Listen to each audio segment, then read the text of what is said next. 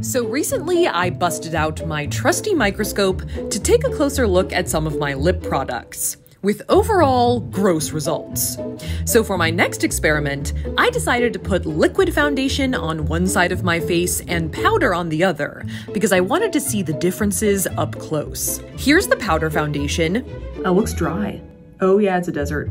I look like a reptile. And here's the liquid side. Ah! A swamp. So moist. This is gross.